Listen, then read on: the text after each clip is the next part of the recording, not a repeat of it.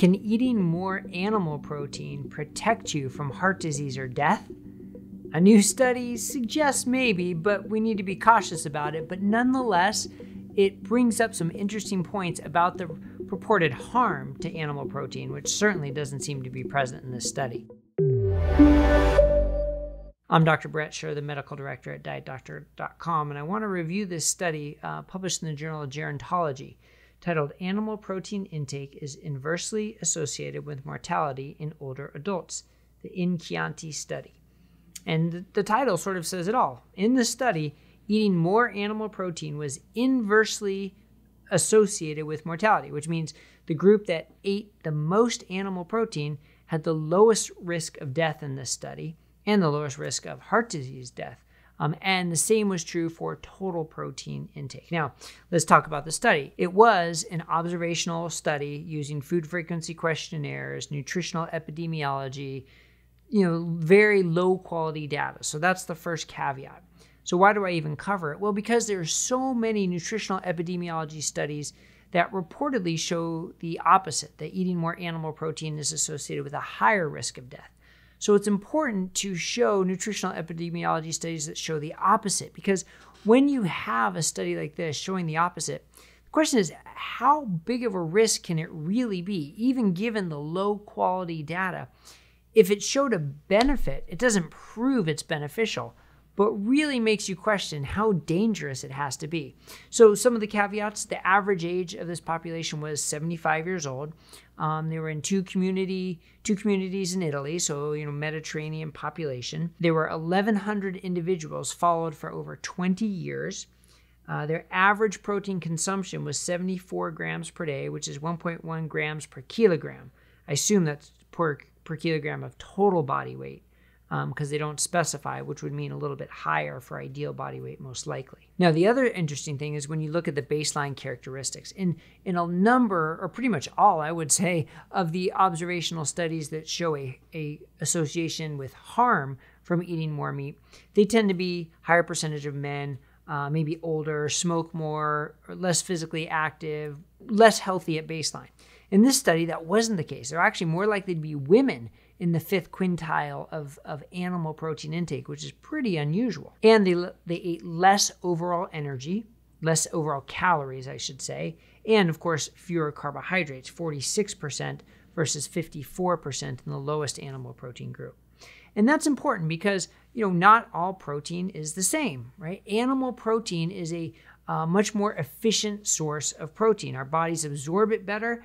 We get the full complement of amino acids, and we get those amino acids and that amount of protein with fewer total calories and fewer carbohydrates.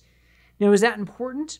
Well, maybe not for everybody, but certainly it's important for people who are sensitive to carbohydrates, and it could be important for people who want to reduce some of their caloric intake. So that efficiency in protein is important, and that's why animal proteins really are the best source of protein per calorie and per gram of carbohydrate.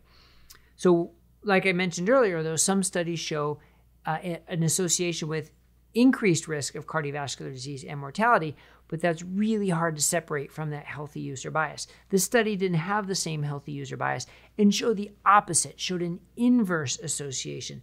So the higher the consumption of animal protein, the lower the risk of dying from heart disease or dying from any reason. Now, one of the other knocks, though, is that animal protein is associated with cancer risk. Well, not in this study. There was no association between animal protein intake, plant protein intake, or total protein intake and cancer risk. So why could this be? Well, we know adequate or higher protein intake is associated with improved strength, improved muscle mass, less sarcopenia, less frailty. So that's key. Another important factor of this study, though, is the majority of the plant protein came from cereal. So that's a little bit different. What would it be if it was from soy or from legumes?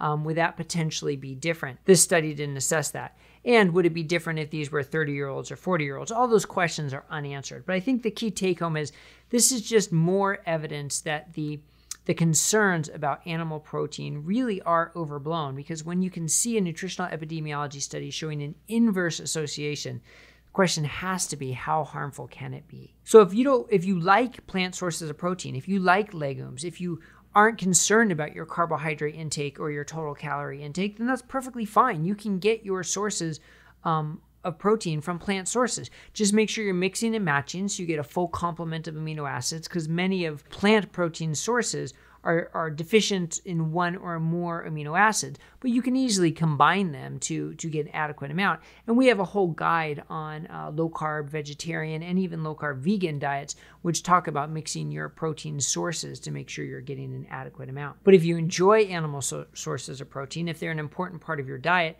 and if you're looking to maximize your protein intake for the minimum number of calories and minimum number of carbohydrates, then animal sources are clearly the way to go. And studies like these help us to see that really the reported risks of animal protein seem to be pretty much overblown. And if it's part of your overall healthy diet, that's the most important concept. And I really think that's where the attention needs to be. Not just what does this isolated group do or this isolated food do, but what does the overall dietary context do? So if eating animal protein helps you feel full, helps you enjoy your meals, helps you create a negative calorie balance that improves your metabolic health and helps you maintain your muscle mass and your resting metabolic rate, and helps you with healthy weight loss or healthy weight maintenance, then that's a victory. Now, if eating animal protein sources is part of a hypercaloric diet that's giving you more calories than you need, that's also high in carbs, that's causing weight gain and chronic inflammation, okay, that's a bad situation that you don't want to be in. But we can't just blame it on the animal protein itself. It's on the overall diet. So seeing the food within the context of the overall diet is the key.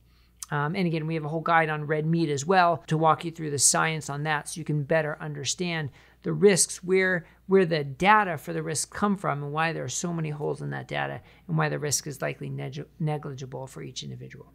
All right, if this was helpful, please click the thumbs up and subscribe button, and we'll see you next time here on Diet Doctor News on YouTube. Thanks a lot, everybody.